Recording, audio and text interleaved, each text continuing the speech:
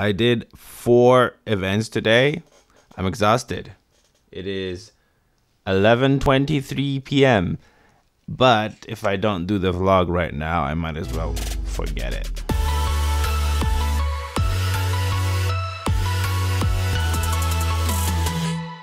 Hey you, my name is Leo. Welcome to the weekly Wednesday vlog. Now, last time I promised I'm going to take you into more of my working gig of my jigs.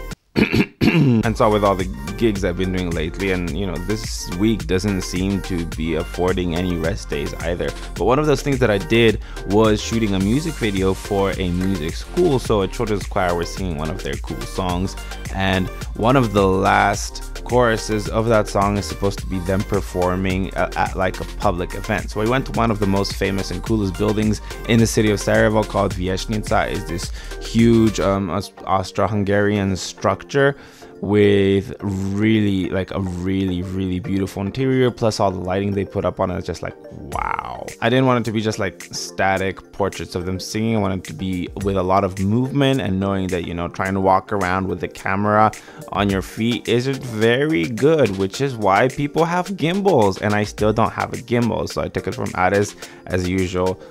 Plug over here. I took his gimbal and I took his A7 III because I wanted to shoot in 4K. This is the first time I have a 4K workflow ever, so it was a very experimental video, and so far so good. When I first got there, I just started taking random shots, kind of moving in, moving out, going side to side. I did some close-ups with a wide lens, and then some close-ups with a narrow lens from further away. So I got like just a whole bunch of shots that I can later compile into the short part of the music video, which would be the last chorus. Ran up the stairs, took some shots of like looking over the railing, as well as shots from the entrance, kind of the opening shots as you walk into the building and see them singing there on the stage. Luckily we had the lights turned on, because when I came there I was like, dude, we need lights for this. Like, no, sorry, we can't have any lights for you. It wasn't part of the agreement. And I was like, what? Come on.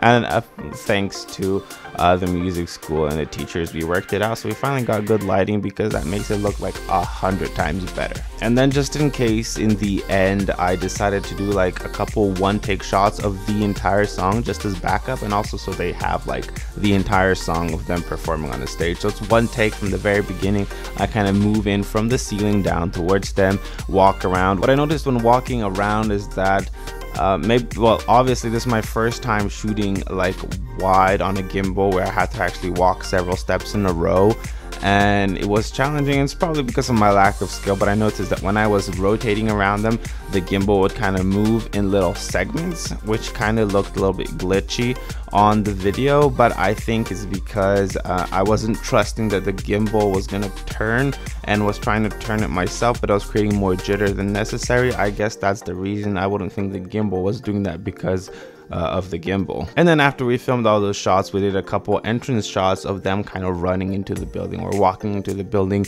getting ready for the performance. And hopefully this is going to make a good transition from the rest of the music video that we imagined. We're really on a short schedule. I have 13 to 14 days left to shoot all the other parts of the video and montage it in time for the event that is planned for. So fingers crossed.